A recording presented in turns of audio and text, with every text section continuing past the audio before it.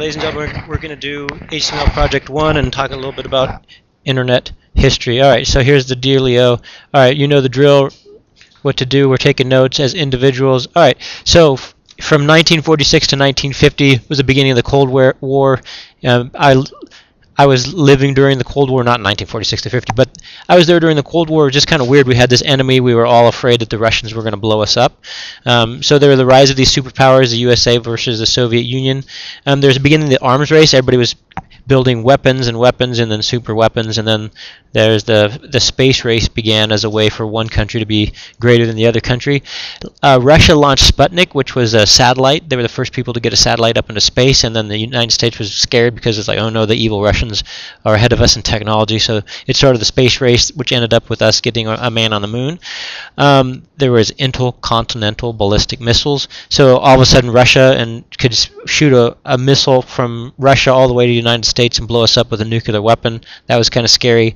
So what basically happened was there was all kinds of money being spent on military projects. We had money for military projects like crazy. Okay, and so why is this important? Well, that money was used to form the foundation of the internet. So the internet was started as the ARPANET. Okay, it was started as a research project experiment with connecting computers together, because basically what happened is right now every computer that you use is super powerful and can do all sorts of calculations. But back in the day, you took a computer the size of this entire classroom to do less than what your phone can do, right? So it was super expensive to build these gigantic supercomputers. So what they wanted to do is they wanted to come up with like, okay, we need to figure out this calculation here, and we'll just send it to this super expensive computer across the country and let them do it. So they wanted to be able to connect to these computers. All right. So the ARPANET was about time sharing. The timeshare tried to make it possible for research institutes to use the processing power of other institutions' computers when they had large calculations to do that required more power. Okay. So they're basically trying to just do stuff over the internet. All right. So what is the internet? The internet is a worldwide connection. Answer this. Write these down. These in red or notes. Okay. Hit pause and answer those questions. These are more notes. Write these down. Okay, so here's what we're going to do. We're going to do the Shiravelli pizza from Project 1. Okay, so we're going to play around with using HTML to make web pages.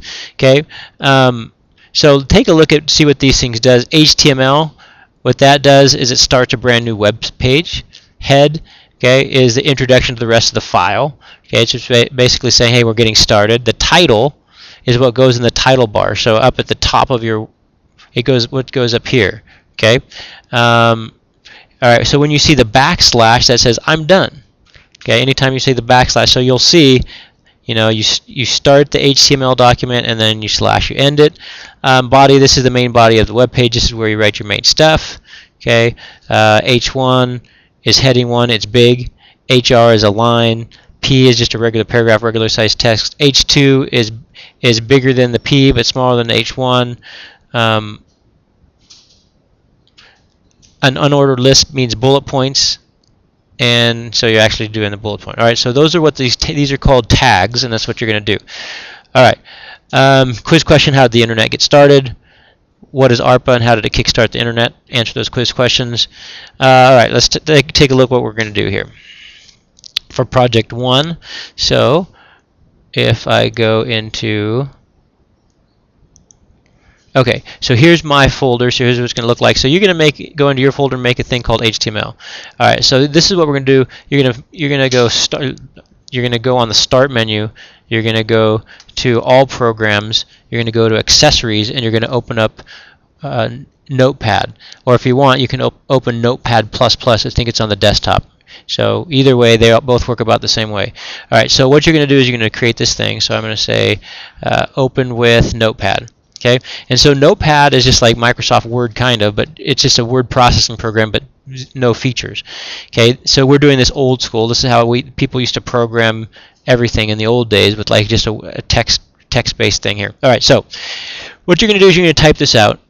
Okay, and if you go File Save, it's going to save it as a .txt. It's a text file. Okay, now that is not a web page. Okay, but what you can do is once you have this thing formatted correctly, you can go File, Save As, and you can change it to .html. Now normally this doesn't work. Normally when you just change the file extension, it doesn't work. Okay, but in this case it actually will. So if you were to just to take this, change it to .html, it actually is going to be a website. Now when I click on this now, so you actually have a formatted web page. Okay, so that's what you do. So basically what you do is you go back and forth between your notepad and the web browser. Okay, so let's say I want to make a change. So instead of Sheer Valley Pizza, I'm going to type in Brian Miller Pizza, and I go, and this is my HTML version. Make sure you don't use the text version. Let's go File, Save. Okay, now I go back to my web page. Let's take a look. Okay, did it change? No, because I didn't update it. So now when I do this, let's reload it. You can see right there, now it made that change that I just did. Okay, so you can see when I refresh it, it changes it. Okay, all right. So you're basically going to be going back and forth between your notepad and your web browser to get this thing done. Okay. All right. So now you go grab Project 1 from the packet. Go through and do it. You're going to make Sheer Valley Pizza. When you're done, do the notes for the HTML project. That is in the assignments folder. Okay, so do the notes when you're done with Project 1. Ready, go.